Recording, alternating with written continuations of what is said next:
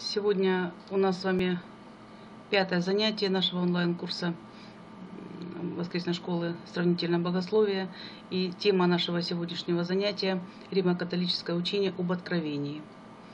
Перед началом нашего занятия мы давайте с вами почитаем молитву Царю Небесной и начнем занятие наше. Господи, благослови. Во имя Отца и Сына Святого Духа. Аминь. Царю Небесный, утешителю души истины, и же везде и вся исполняй, сокровище благих и жизнеподателю, приди, вселися в ны, и очистенные от всякие скверны, и спаси блажи души наши. Господи, благослови. Дорогие мои друзья, тема нашего занятия серьезная, и для того, чтобы мы смогли с вами сделать такой сравнительный, смогли сравнить Откровение, вероучение католической церкви об Откровении и вероучение православной церкви, нам необходимо с вами самим себе уяснить, что же такое Откровение. Потому что если мы не будем понимать, о чем мы говорим, естественно, и мы не сможем с вами ничего сравнить. Поэтому я предлагаю вам рассмотреть нашу презентацию, которую я для вас приготовила для урока сегодняшнего. И мы с вами постараемся понять, что же такое откровение, и кто нам дал это откровение. Значит, мы должны с вами понимать, что откровение божественное – это проявление Бога в мире. Это прежде всего. Это откровение открывает людям познание Его, самого Бога, и дает человеку возможность иметь истинную веру. То есть происходит своего рода такое самораскрытие Бога человеку. То есть Господь открывает себя человеку. И вот само по себе откровение, оно различается, делится, вернее, на естественное. Что такое естественное? Это мир видимый. Это история человечества, с которой мы знакомимся и изучаем. Это совесть в человеке. И есть еще моменты откровения, когда к нам Господь приходит сверхъестественным способом. То есть откровение божественное мы можем познать с вами еще и сверхъестественным способом. То есть тогда, когда сам Господь открывает о себе, открывает себя непосредственно сам. То есть сам Господь открывает человеку истину, ту, которая необходимо ему узнать. Истина любая, которая дается Господу людям, она имеет такой цель любого откровения, любую истину, которую нам Господь, целью Господь видит здесь спасение человека. То есть все откровение, которое мы знаем Господа о самом себе, это прежде всего дается нам для того, чтобы мы спасли свои души. Прежде всего. Господь бывает открывает себя сам, и бывает еще открывает себя через людей праведных. Такое тоже бывает. Вот как мы знаем с вами, такие моменты, когда Господь, допустим, рассказывал о Царстве Небесном, об устройстве мира горнего. И Он говорил людям притчами. Почему Он говорил притчами? Прежде всего, потому что человеку проще было понять его истину на примере жизни, которая окружает его.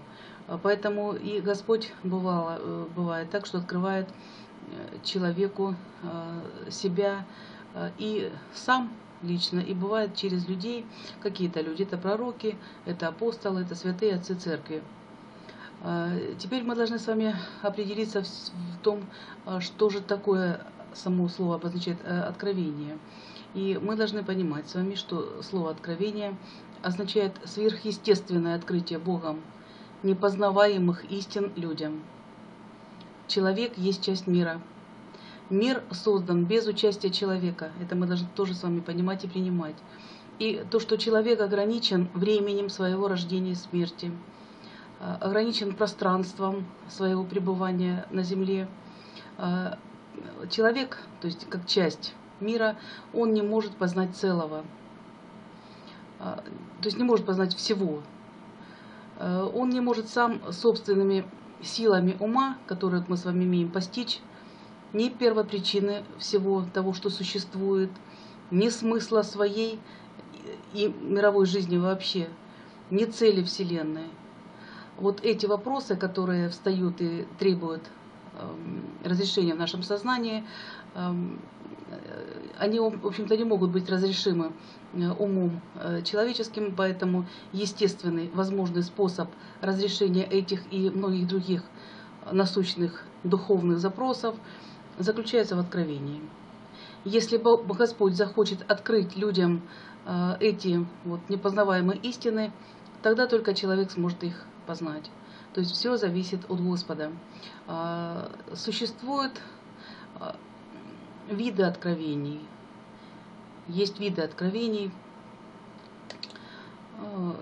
И мы должны с вами уметь отличать откровения, которые называются общими, и откровения, которые называются индивидуальными. Значит, если мы будем говорить с вами об общих откровениях, то эти откровения даются человеку через особо избранных людей, или же через самого Господа, как я сказала, для возвещения истины, веры и жизни широкому кругу лиц, то есть отдельному, например, народу, всему человечеству. Общее откровение предназначено для всех людей, без исключения. Это тоже нам необходимо с вами знать, потому что Господь пришел для всех, пришел спасти род человеческий от погибели, и Господь желает спасения каждого человека, желает спасения и праведника, и грешника. Об этом мы не должны забывать и понимать, что Библия, как форма священного предания, она дана для всех. И Библия, истина, которая заключается в Библии, она имеет такую спасительную силу для человека и является основой всего такого вот сотириологического учения православной веры, то есть спасительного. Что касается индивидуального откровения, то есть частного откровения, которое дается каждому человеку, лично человеку, это такое откровение, оно имеет целью своей прежде всего назидание. Бывает, откровение Господь дает лично человеку, бывает, дает через ближних лиц, через знакомых, как-то, то есть вразумляет человека. И вот многие из таких откровений, которые мы знаем, вот описано в святоотеческом наследии, которое мы имеем, эти откровения, как правило, нельзя пересказать. Пересказать их просто невозможно. Почему так происходит? Потому что это личное переживание. Допустим, те откровения, которые даны были святым, и мы можем о них прочитать, они прежде всего отражают внешнюю форму таких откровений. Но то, что пережил человек, бывает это такие состояния, когда человек даже не может описать. Нет таких слов, с помощью которых человек может описать то состояние индивидуального откровения, которое бывает, дается Господом человеку. Из самых известных таких откровений, которые мы наверняка можем познакомиться, допустим, те откровения, которые были даны святителю Дмитрию Ростовскому, который писал жития святых. У него были такие моменты, когда в какие-то неразрешимые моменты, когда он описывал жизнь Святого, к нему являлись сами святые и наставляли святителя, что же правильно ему написать, как правильно написать, потому что некоторые моменты сокрыты были от человеческих взоров и от человеческого знания, но святые сами являлись и наставляли Святого, как ему написать, что написать, потому что то, что было ими передано человечеству, оно имеет спасительное значение для всего человечества. Это тоже нужно понимать. Хотя эти явления касались, с одной стороны, только лично святителя Дмитрия, именно ему являлись. То, что он переживал, конечно, описать он не мог, а писал то, что наставлять, то, что ему говорили святые. Что касается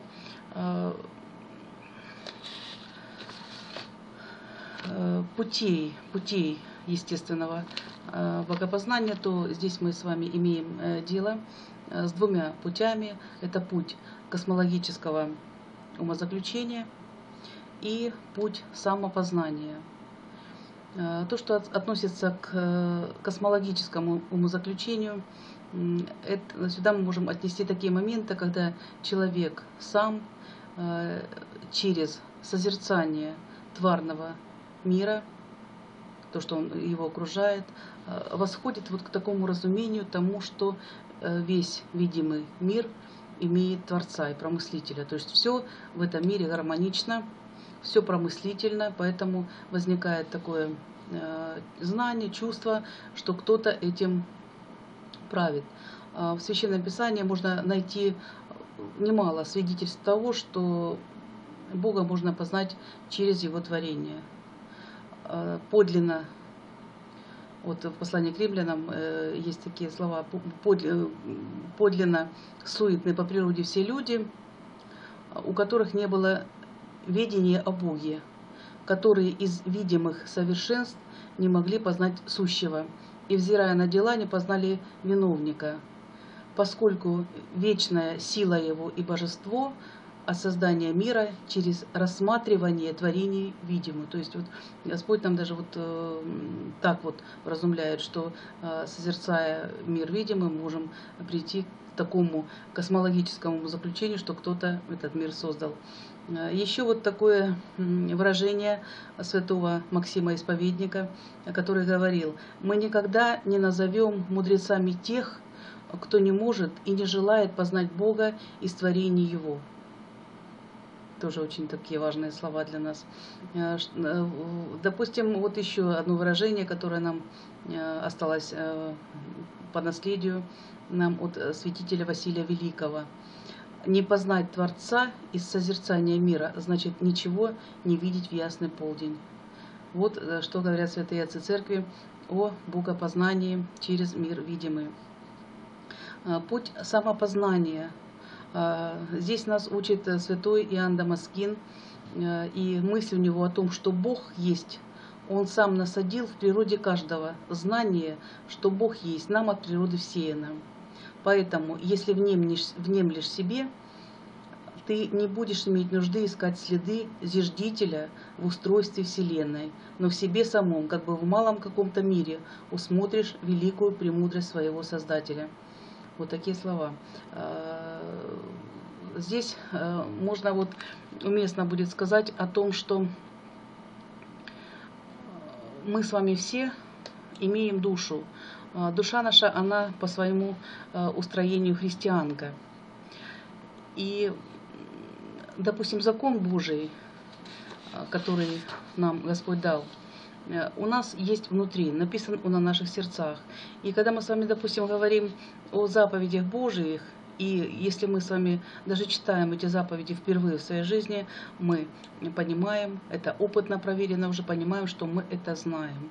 Мы это знаем. Моменты такие, когда, допустим, детям, допустим, были такие примеры, случаи, когда в школе воскресной для детей мы говорили, например, называли заповедь какую-то и немножечко так спорили с детьми, что можно эту заповедь нарушить, это неправда, это, кто там сказал так. Дети, как всегда, отстаивали свое мнение, отстаивали сторону истинного Бога, потому что это правда, которая написана в наших сердцах. Почему так произошло? Потому что Господь кровью своей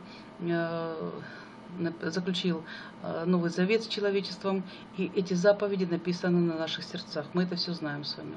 Все заповеди знаем. Единственное, что выражаются, бывают эти заповеди, кто-то понимает, что это закон Божий внутри каждого человека, а другие, допустим, считают, что заповеди даны нам через пророков, но нам необходимо понимать, что эти пророки также были носителями истинной веры, и они выражали волю Господа. И даны эти законы были уже с помощью человечества, с помощью человека, который грешен, и в все, что человек творит, оно не может быть таким идеальным, как нам может дать это Господь. Поэтому мы не можем сейчас с вами восприять закон Божий в такой мере, который Господь нам дал в начале, когда создал человека. Создал его в такой первозданной чистоте, когда человек мог принять закон самого Бога. И уже тот закон, который переработан людьми, с помощью человеческих слов, изложен через человеческий ум прошел, он уже является, конечно, не таким идеальным, как бы хотел сказать нам это Господь, но человек его принимает, и он проявляется в человеке как голос совести. Мы с вами имеем совесть, и каждый человек эту совесть имеет, и каждый человек знает, что насколько бывает этот голос силен внутри человека. Бывает так, что этот голос просто кричит, не позволяя человеку сотворить какие-либо такие вот нехорошие дела, например. Что касается сверхъестественного богопознания, здесь мы должны с вами понимать, что такое богопознание представляет собой начальный и весьма такой несовершенный способ богопознания. Так как такое богопознание, во-первых, может привести к тому, что таким вот неопределенным представлением о Боге, как о Творце, потому что человек, не зная Господа, не видя Его, может познать Его, в общем-то, не так совершенно, как бы нам хотел это сказать Господь. И вот иными словами, естественное богопознание возможно только на основании сверхъестественного. То есть сверхъестественное богопознание – это откровение Господа о самом себе. Если мы, допустим, своим человеческим умом можем подумать о том, что да, есть Творец, да, Он промыслитель, да, Он великий, но истинное знание, которое мы можем взять и применить, это прежде всего божественное откровение Господа о самом себе. И вот этот способ откровения божественного о самом себе называется сверхъестественным способом богопознания. По определению пространного катехизиса, божественное откровение есть то, что сам Бог открыл человекам, дабы они могли право и спасительно веровать в Него и достойно чтить Его. Вот именно из божественного откровения мы можем черпать истинную веру. И здесь необходимо нам опять-таки уделить внимание тому моменту, что откровение божественное для человека спасительно. Господь дал для того, чтобы мы это откровение уразумели, и для того, чтобы мы понимали, что конечная цель этого откровения божественного прежде всего спасение человека. Поэтому Господь открывает нам знание о себе лишь в той мере, в какой нам необходимо это для нашего спасения. И каждый человек может принять откровение божественное в той мере, в какой он может вместить в себя. Кто помнит, мы с вами говорили о том, что каждый человек – это сосуд Божий, и чем он наполнен, зависит от нас с вами. Поэтому если мы сможем вместить в себя откровение божественное, и в том случае, если мы имеем Духа Святого, естественно, это то состояние, когда мы можем говорить о себе, состояние обожения. То, что самое главное для человека. Обожение – это цель жизни, и в состоянии обожения пребывали святые, которыми же руководил Святой Дух. И для этих людей сам по себе закон, он, как говорится в Священном Писании, закон не лежит. Для праведника закон не лежит. Это тоже нам важно понимать с вами. Почему? Потому что тот закон внутренний, который дается ему через Святого Духа, он применяется человеком. И это закон внутреннего состояния человека. А внешний закон дается, как правило, для грешников. Поэтому такое выражение, которое Господь говорит, что праведнику закон не лежит, имеется в виду, что для человека праведного, для человека, который живет жизнью православного христианина, закон сам по себе уже не нужен, потому что он иначе не сможет жить. Это тоже важно нам с вами понимать. И вопрос о том, кто же является такими вот правовестниками божественного откровения. Значит, мы должны понимать, что по своей греховной и такой нечистоте, немощи духа нашего и тела, мы не все способны общаться с Богом лицом к лицу. Поэтому не все человеки способны непосредственно принять откровение с Богом. Именно поэтому Господь и употребил особенных правовестников откровения своего, которые смогли бы передать всем человекам, желающим принять его. И вот к числу таких правовестников принадлежат Адам, Ной, Моисей и все пророки ветхозаветных времен. Божественное откровение – это вот неоднократный такой акт. Взяли его, сразу отдали людям. Нет, это прежде всего процесс.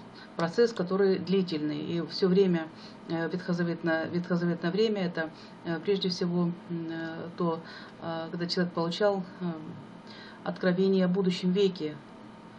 О будущем веке.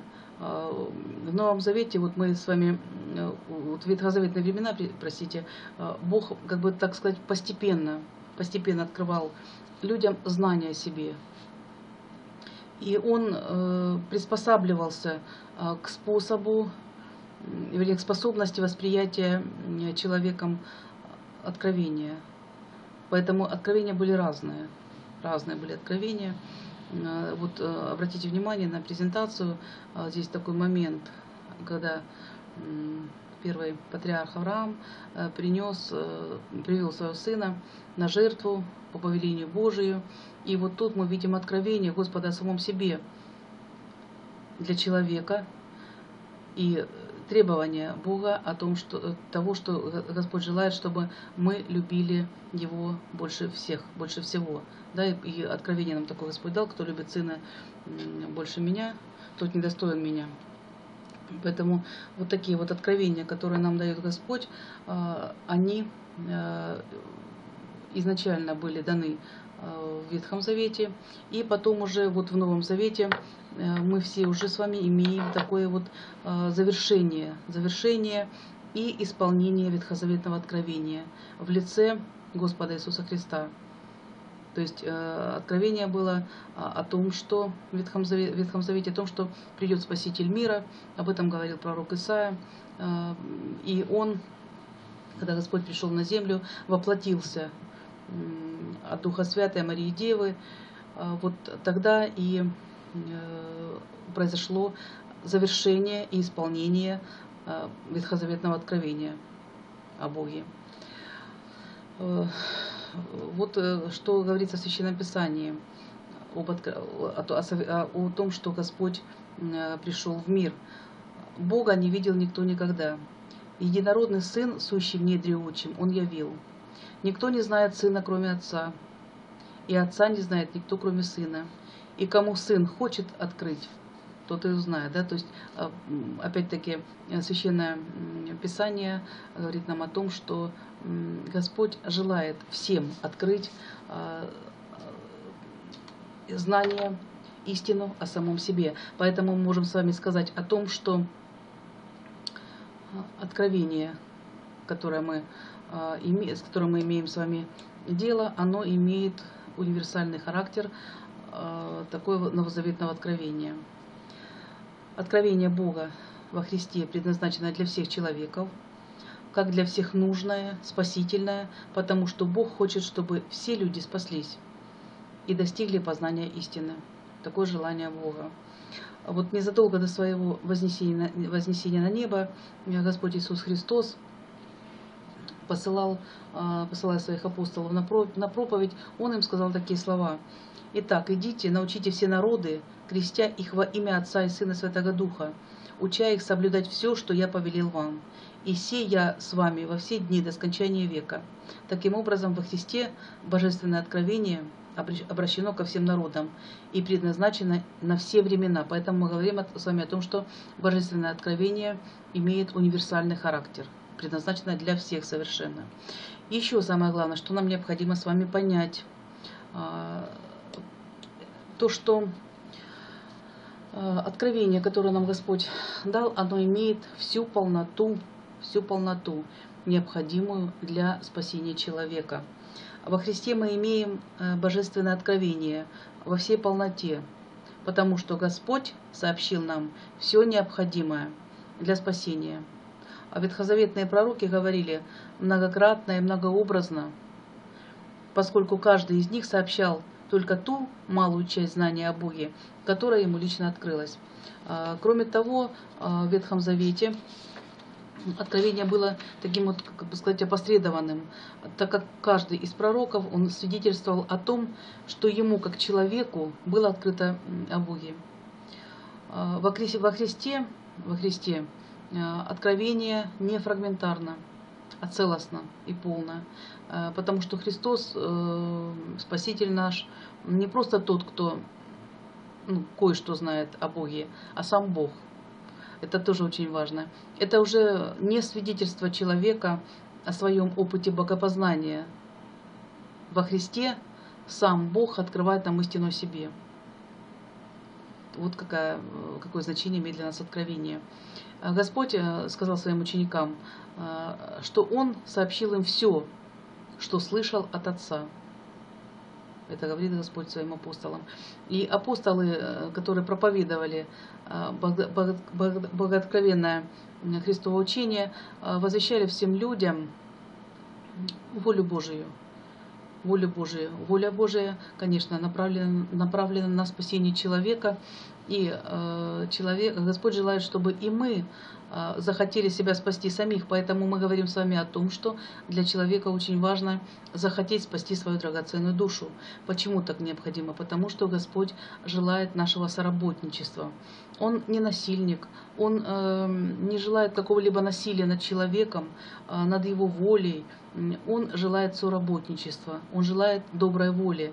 Поэтому мы должны понимать с вами те слова, которые Господь обращает к нам. «Я прихожу, тихо стучу в ваши сердца, и жду, когда вы откроете». Это нам тоже важно знать, потому что Господь не желает насилия никакого над душой нашей. Он не желает того, чтобы мы насильственно пришли к Нему, стали верующими, стали ходить в храм. Он желает, чтобы мы сами захотели этого. Он нам говорит, дает слова, Он нам дает людей, Он нам дает случаи, Он нам показывает какие-то жизненные ситуации, когда без Бога человек ничего не может. Нам Господь изначально обращается разными способами. И вот только тогда, когда мы не понимаем Его, когда мы не слышим этих слов, или чаще всего не хотим их слушать, тогда уже Господь бывает так, что попускает, чтобы у человека были какие-либо скорби случилось. Вот тоже такие моменты, нам необходимо это знать. Если бы даже мы или ангел с неба стал благовествовать вам не то, что мы благовествовали вам, да будет анафема. Вот это то, что говорят апостолы. Апостол, в частности, апостол Павел. Он говорит о том, что мы не можем с вами коверкать никак Священное Писание. Более того, откровение Господа о самом себе, потому что именно откровением наполнено все Священное Писание, как форма священного предания. Господь говорит о самом себе, говорит через разными способами. Говорит сам, говорит через своих апостолов, говорит через своих учеников, говорит через святых отцов церкви, говорит всем людям, говорит каждому отдельно. Поэтому мы должны понимать то, что Господь промыслитель, и Он желает нашего спасения.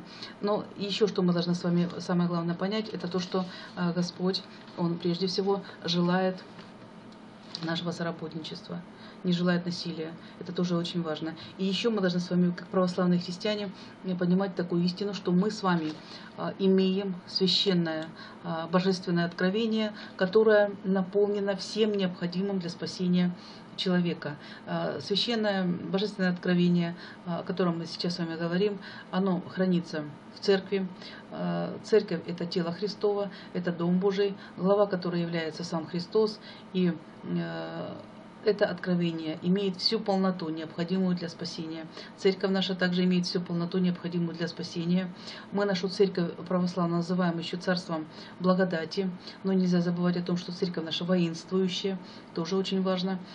Царство благодати необходимо человеку для спасения. То есть нам не нужно больше никаких Евангелий, нам не нужно больше с вами никаких законодательных постановлений, каких-то канонов, каких-то там особых там как бы сказать, посланий для спасения нашего. Мы имеем все необходимое. Господь нам дал все. То есть мы, православные христиане, и как Восточная Церковь, не нуждается больше ни в каких дополнениях. Нам это важно понимать с вами. Почему? Потому что если мы будем говорить уже о учении, вероучении Римо-католической церкви, мы уже будем понимать, что же не так. Что же не так в учении католиков. То есть мы должны четко усвоить, что мы имеем всю полноту новозаветного откровения. Все у нас есть. Все. Нет ничего того, чтобы не доставало. Другой вопрос. Не каждый человек может вместить это откровение. Это одно. Другой вопрос. Человек не пытался узнать это откровение. Человек ленится ходить в храм Божий, он не воцерковляется, он сам не изучает Священное Писание, и ему это не интересно. Это уже другой совершенно вопрос. А интересна мистика. Интересно, чтобы сразу прийти куда-то кому-то, какому-то, допустим, целителю, он сразу раз и все сделал, чтобы не было никаких проблем. Вот это вот более близко человеку. Но мы должны с вами знать, что такой вот длительный путь ветхозаветной истории, которую прошло человечество, и там постепенно давались знания Господа о самом себе, Его цель. Но вот пришло время Нового Завета, Христос воплотился, вочеловечился, оделся в человеческое естество, и вот в этот момент исполнилось откровение ветхозаветное. И тут уже мы говорим с вами о полноте новозаветного. Вот пришел Господь и все дал.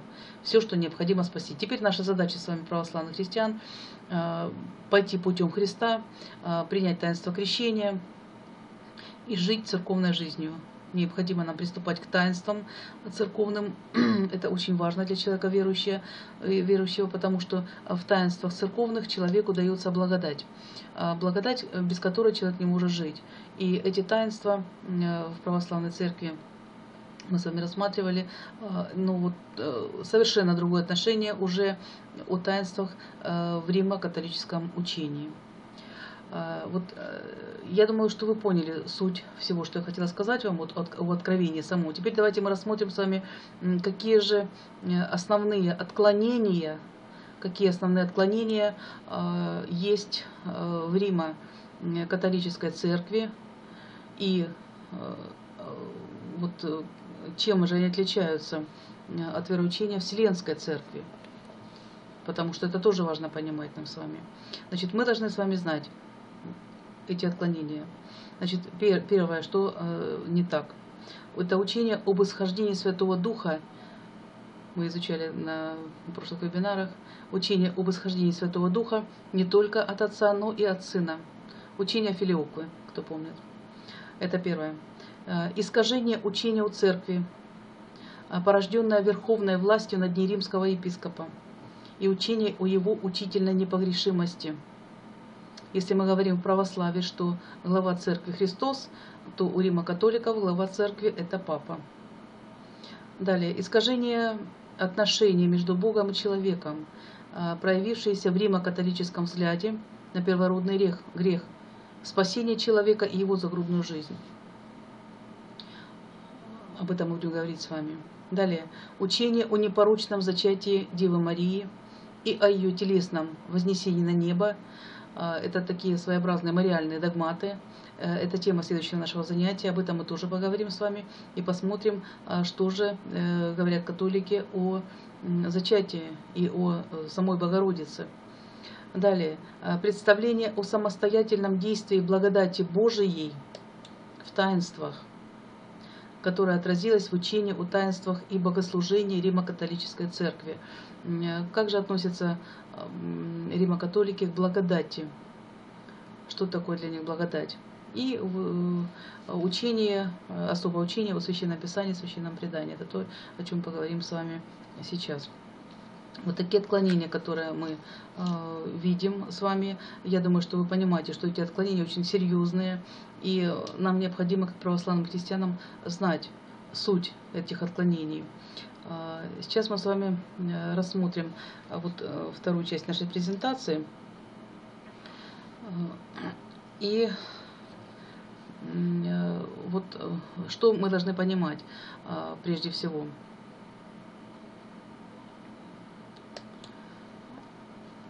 То, что католическая церковь расширила канон Ветхого Завета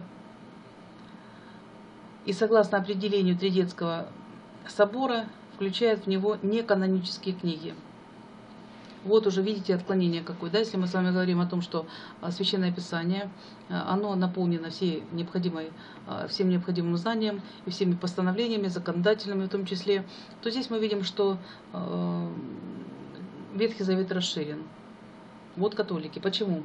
Подобным образом католическая церковь значительно расширила по сравнению с православной даже само содержание священного предания. Понимаете, да, что произошло? И область его применения.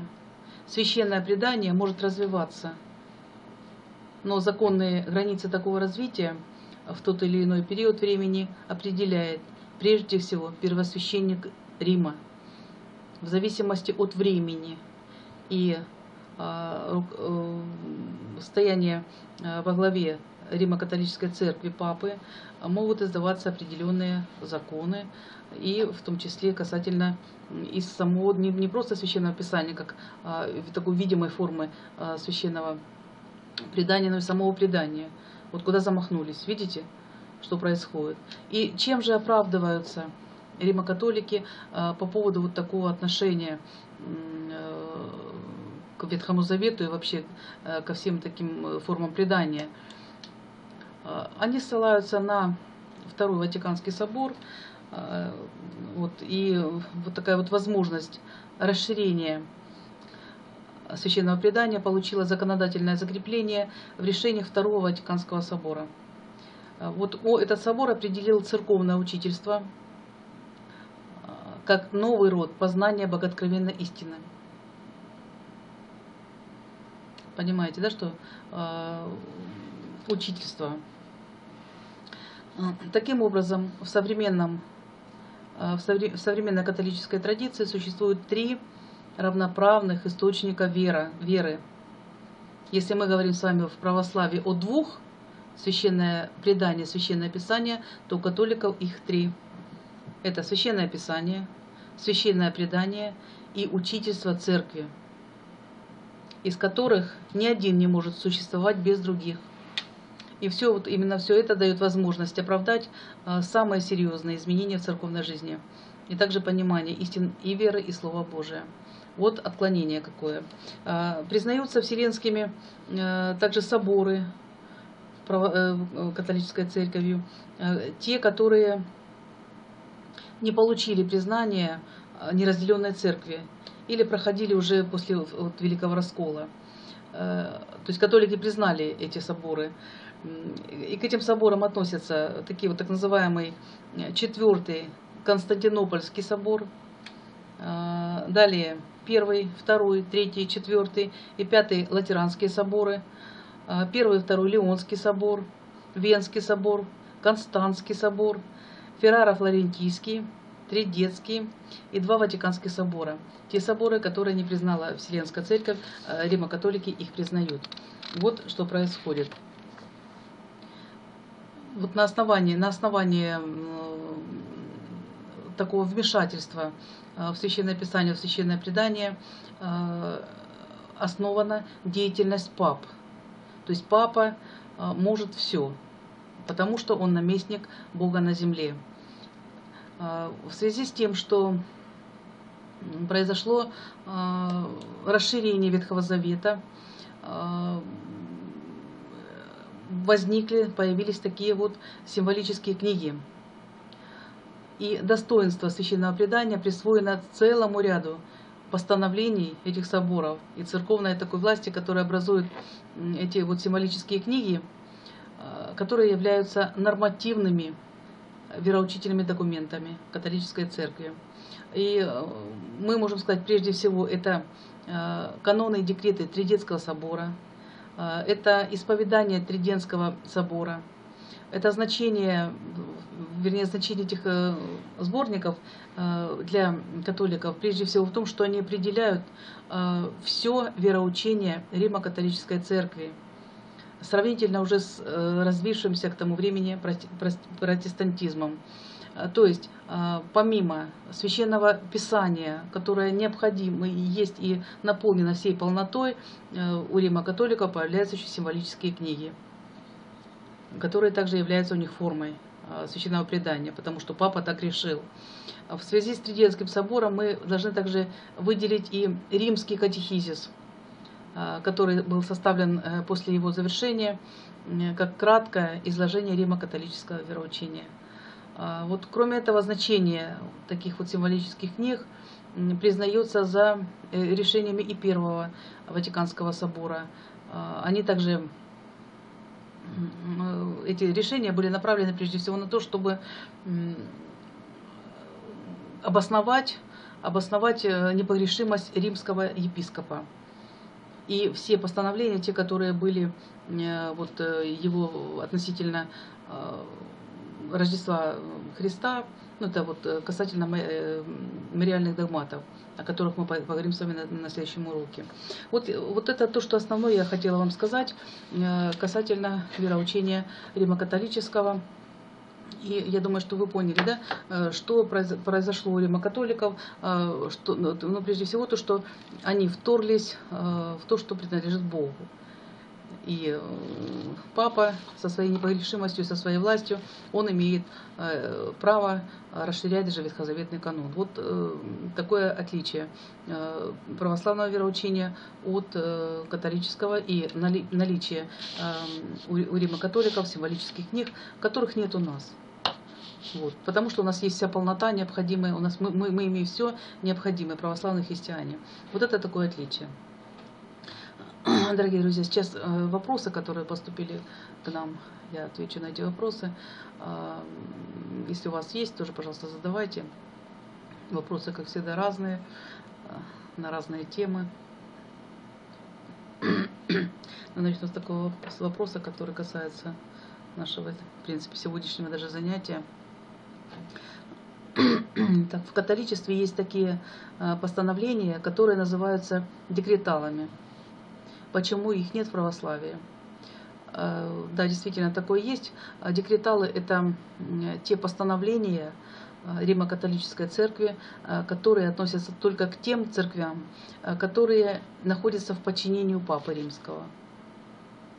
А так как церковь православная рассматривается с такой точки зрения, что глава церкви Христос, то в таких декреталах православие просто не нуждается, они не нужны.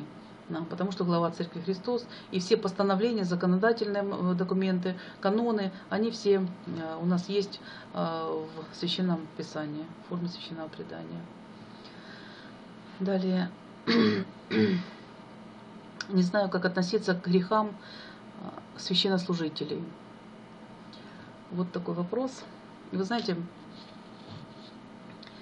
дело в том, что я думаю, что вот вопросы такие возникают. Прежде всего к тому, что все люди, мы все с вами стремимся к идеалу. И мы, конечно, желаем с вами иметь идеальных священнослужителей, те, которые будут представителями Господа, те, которые будут добрыми, понимать нас будут, любить нас будут. То есть мы приписываем людям качество Божье. Мои дорогие, мы должны с вами четко знать, что всяк человек не может не грешить. А еще в Священном Писании есть такие слова, всяк человек ложь даже, да, такие слова. Не будем с вами искать идеала в человеке.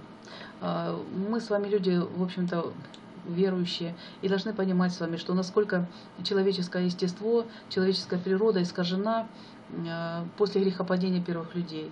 Мы рождаемся с вами здесь на земле и несем в себе уже первородный грех, который проявляется в виде болезней. И болезни эти не обязательно уровня физического, они могут и психическими, и нервными болезнями какими-то быть.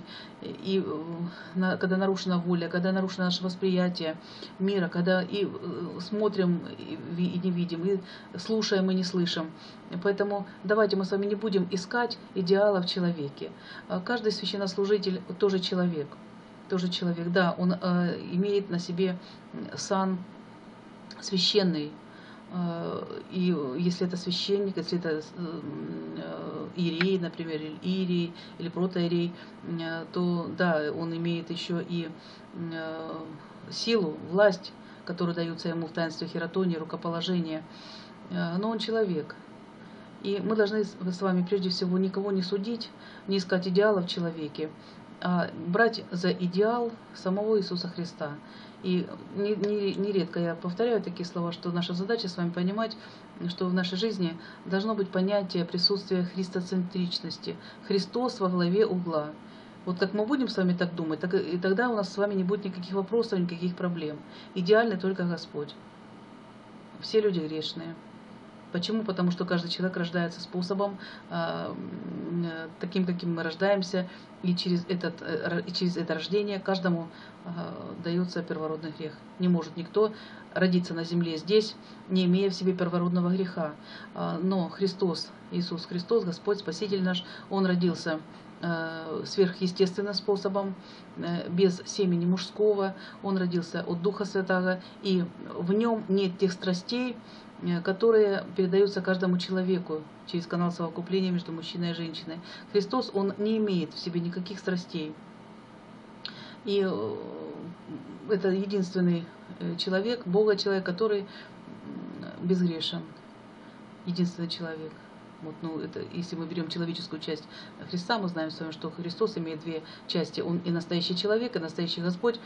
Поэтому мы должны брать вот эту человеческую часть во Христе и понимать, что вот эта часть, она безгрешна. Поэтому нам Его кровь и плоть дается в таинстве причастия, в таинстве Евхаристии, и мы принимаем эти нетленную пищу для того, чтобы иметь в себе жизнь. Господь нам сказал, что если мы с вами не будем кушать крови тела Христова, то мы не будем иметь в себе жизни. Поэтому нам дается ни одного человека, плоть нам не дается. Дается именно плоть Иисуса Христа, да, в которой приходит к нам в виде хлеба и вина, так как Господь опять-таки знает нашу немощь и понимает, что мы не сможем вкусить плоть настоящую и кровь человеческую, поэтому приходит так. Поэтому не будем с вами искать идеала в человеке, идеал наш Господь. Следующий вопрос. Если размер свечи не имеет для Бога значения, тогда почему продаются в храмах свечи разных размеров и по разной цене? Знаете, как вот здесь вот рассчитано на то, что каждый человек имеет свою меру возможности оказать храму помощь. Поэтому, если вы можете купить свечу за 50 рублей, вы ее можете купить. И это ваша жертва. Если вы сможете купить свечку за рубль или за 10 рублей, все по-разному цены, поэтому, пожалуйста, делайте по мере своих сил. Такое пожертвование по мере своих сил. Это тоже мы должны понимать с вами. Поэтому и размеры свечей, и цена вот, зависит от этого, от ваших возможностей. Не можем мы с вами купить дорогую свечу. Мы можем купить за 10 рублей, и эта жертва будет принята Богом. Потому что Господь уже смотрит на наше сердце, прежде всего, не на нашу платежеспособность, а на наше сердечко. С какой целью мы ставим эту свечку. И что в нашем сердце, любовь или что-то еще у нас. Дай Бог, чтобы любовь всегда была.